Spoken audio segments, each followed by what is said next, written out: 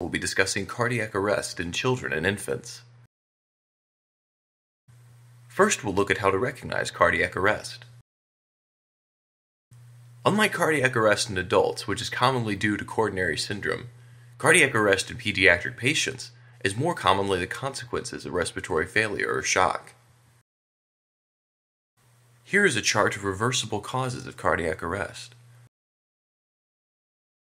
When recognizing cardiopulmonary failure, assess the airway, breathing, circulation, disabilities, and exposure.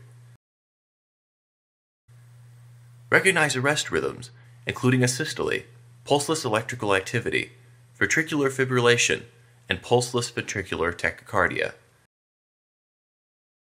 Next, we'll discuss PEA, VFib, and VTach. PEA and asystole are related cardiac rhythms, and that they are both life-threatening and not shockable. They do not respond to defibrillation.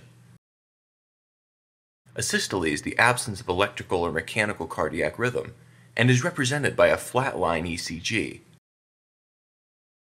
PEA does not have a detectable pulse.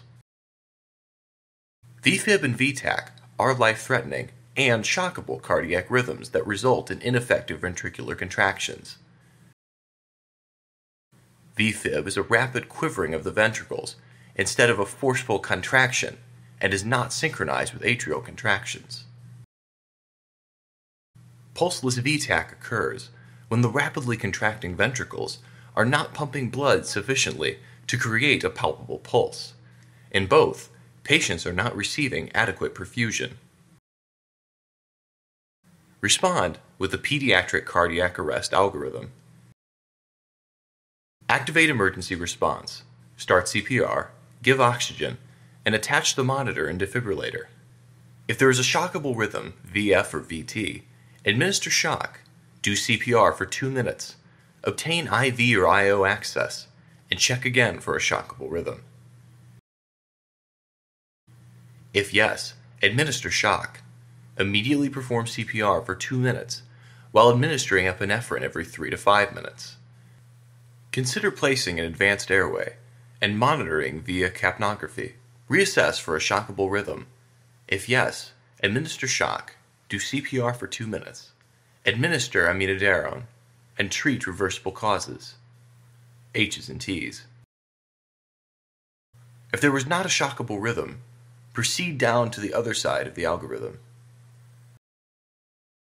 If there was not an initial shockable rhythm, asystole or PAA, perform CPR for 2 minutes while obtaining IV access. Administer epinephrine every 3 to 5 minutes and consider placing an advanced airway and monitoring via capnography. Reassess for a shockable rhythm. If yes, go to 5 or 7. If not, continue to perform CPR for 2 minutes and treat reversible causes, H's and T's. Then check for a shockable rhythm again.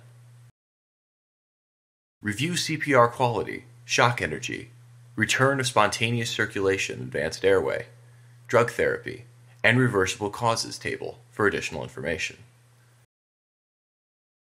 That's all for cardiac arrest. Our last section will discuss post-resuscitation care. Thank you.